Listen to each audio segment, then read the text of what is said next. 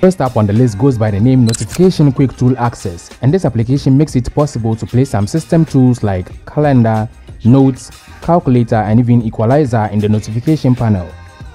And this is very useful, more like having some necessary widgets in your notification panel.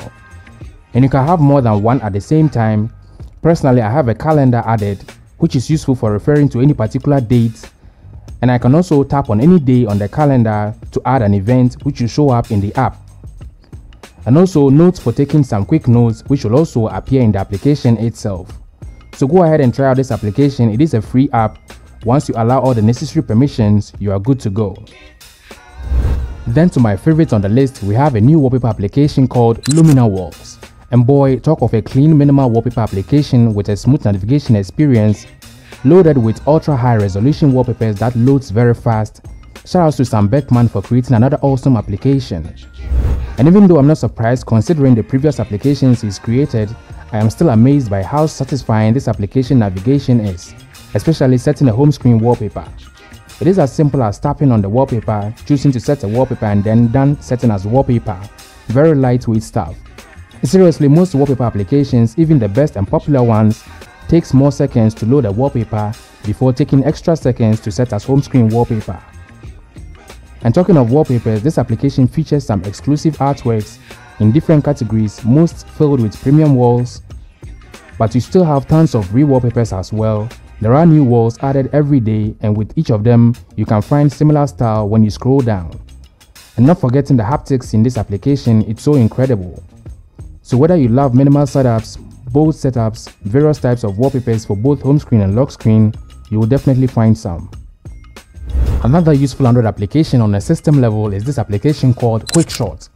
This app simply allows you to create a shortcut for a bunch of actions or activities on your phone, including shortcuts for contacts, files on your phone, settings, websites, various activities performed by individual applications on your phone, and more.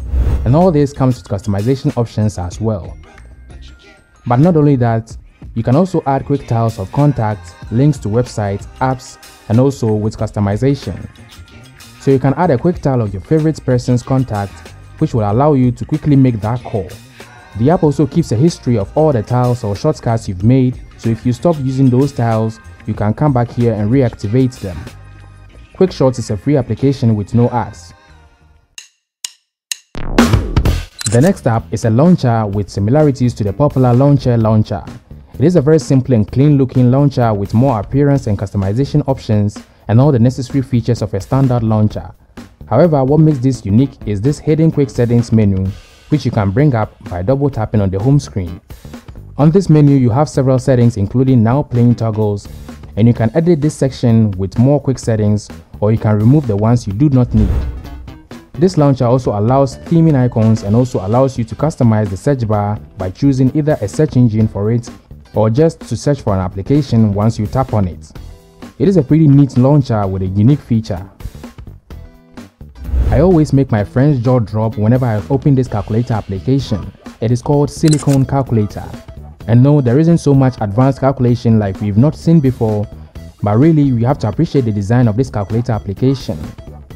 It looks very minimal and elegant with the little shadows beneath the buttons. Would have preferred a click sound to make it even better. It also comes with a light mode and a history section, another amazing application to enhance your Android user experience in my opinion. This application called Priorities takes a slightly different perspective to task management, and you are going to love it. You know, most to-do applications have these fancy color coding and categories, task labels, and so much more, which is all great. But truth be told, most users do not even go back to these applications after filling it with so many tasks. Priorities brings a very simple and straightforward approach.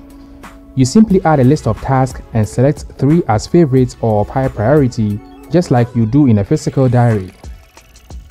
And once you get any of them done, you just enter the application to take them. Trying this every single day, you will get really good at getting tasks done, and with the history section, you can see your progress so far. The clean and minimal UI of the application will definitely make you come back to it. It is a free application, so try it out if you're not a fan of fancy and complex to-do applications. If you love free and open source offline music player applications, then check out this one called Symphonica. This one has a very clean and minimal material UI interface. You can create a new playlist, add songs to favorites, and even use the shuffle button to listen to music randomly from your list of songs. The app also creates a daily shuffle of songs also in random to make you listen to different genres of music made into one playlist, and even allows you to reshuffle with a tap of the refresh button. And speaking of playlists, you can create a new playlist as I mentioned, and it also has a sleep timer. It is a newly designed application but still looks great. Do you always find it difficult choosing who to perform a task at random, or who among your friends should pay the bills, or even who should start something? Well, this lightweight application called Chooser can stay on your phone and help you in these situations. How this application works, you simply put your fingers on it, and with the colors, the app makes the selections. There are other different modes like dividing people into groups and others. So with this application, you can easily choose who to start a game or easily divide yourselves into groups. This is a very fantastic application which is less than 1 megabyte. It can stay on your phone unnoticed and will be very useful whenever you need it. VentNote is a note-taking application with an easy and straightforward interface. Similar to the Notepad, this application has no fancy text formats or editing features, no categorization or note labels or groupings. You simply tap to add a note, enter title, and then just add the note. With its user-friendly interface, this application serves as a place to quickly jot down ideas. Some extra features though, you get to change the accent color and also switch between light and dark modes. As a pro user, not only should you be interested in customization and enhanced features, your interest should also be in the internals, the system which holds the device. With this application called Ampereflow, you will have much more insight in the state of your battery, especially the charging and discharging states. Whenever you insert your charger, the application will bring up an always-on display to display the charging statistics, the battery health, and also shows you the exact battery percentage, voltages, and so much more information. And all these are very useful information you should know, and in the application itself, you have some customization options and some settings to make you get the most out of this application.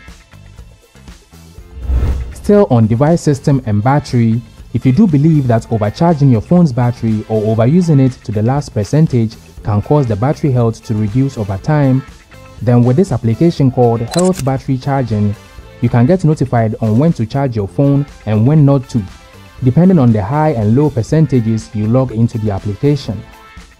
By default, it shows you should insert your charger at the 40% mark and remove it around the 80% mark. This way you can maintain the strength of your battery, so once you allow all the necessary permissions after you install the application, you are good to go. Click on the card at the top right corner to watch the incredible Android applications I reviewed in my previous video.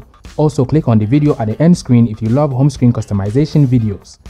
If you love this video, then consider subscribing to the channel and also leave a like on this video, and as always, thank you for watching.